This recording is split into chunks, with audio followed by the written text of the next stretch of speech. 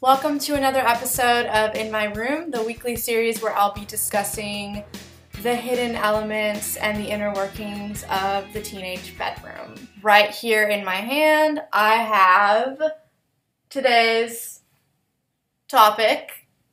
If you can't guess, it is a diary. This is my diary from 2003 and 2004, so I was a freshman in high school. I'm gonna read the first entry.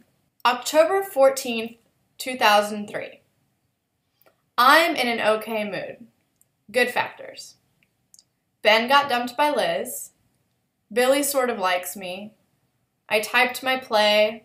I have no friend problems. Bad factors. Adam didn't call me and he's being a jerk.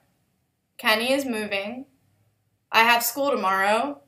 I don't understand biology. Since the good factors and the bad factors are equal, they cancel each other out. Therefore, I'm in an okay mood. Abuela got me this journal. I'm glad I have it because I need it now more than ever. F-bomb.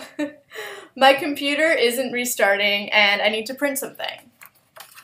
I'm getting impatient with this all. Good night. As you can see, I pretty thoroughly filled this out. First of all, we should define what a diary is. And essentially a diary is a collection of writing about one's life. The most defining factor is that a diary is private. Why the diary feels so intrinsic to the teen bedroom specifically, I think the teen bedroom is really the first place that you are allowed this privacy, so it makes sense that you also have this super private object. The diary really acts as this extra level of protection, guarding your thoughts and your hopes and your fears and your wishes and your dreams and basically everything that runs through your head that you're willing to put down on paper. You're starting to grapple with a lot more responsibilities and a lot more social problems, a lot more emotional problems, and just a lot. There's just a lot flowing out of you. We spend our entire days walking around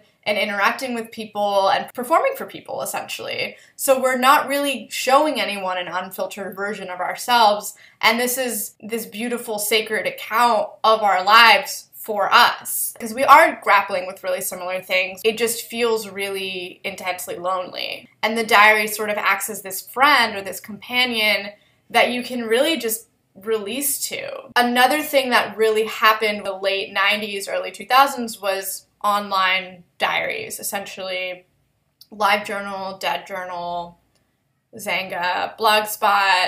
In a lot of ways, it sort of defeats the purpose of the diary because it's no longer private once it's online. Writing with viewers in mind really does change the way that you are going to talk about your day, whether or not you're aware of it. Even looking at my diary from when I was 14 and then going and reading my LiveJournal entries from when I was 16, there's a huge difference of the way that I'm communicating because I know that I have a little bit of an audience or I know that people are going to comment. The physical diary is the ultimate form of private thought, and the digital diary almost completely negates that, but it's still the same method of collection. The diary unintentionally becomes this gendered thing. I don't think that's on purpose because historically lots of men have kept diaries, but when I think about a diary, I think about girls. I even sort of remember there was this whole thing of boys not wanting to keep diaries because they were girly, so they would call it a journal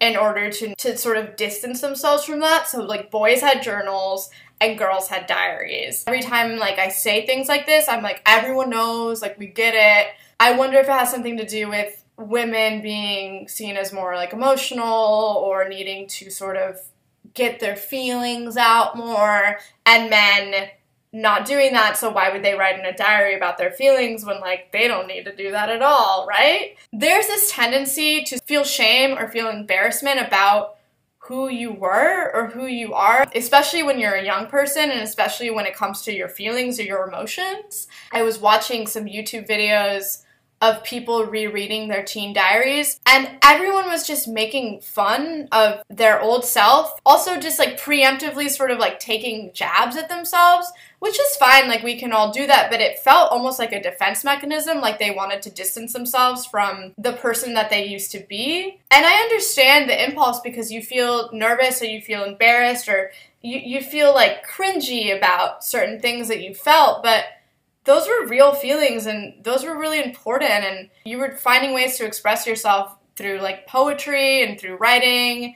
I wonder why we're even embarrassed at all. On that note, I'm going to end with an entry that I'm sure 14-year-old me would hate that I shared, but February 5th, 2004. I wish I was pretty. Maybe one day my wish will come true. I have never been so concerned about my looks. It just seems like everyone is pretty except for me. Like everyone grew into models and I still look ugly. No one calls me pretty. Guys don't exactly notice me. But I don't think I have a good personality. Gorgeous. I want to be that. Oh, and I added my mood. Lonely, tired, and jealous. So, until next time,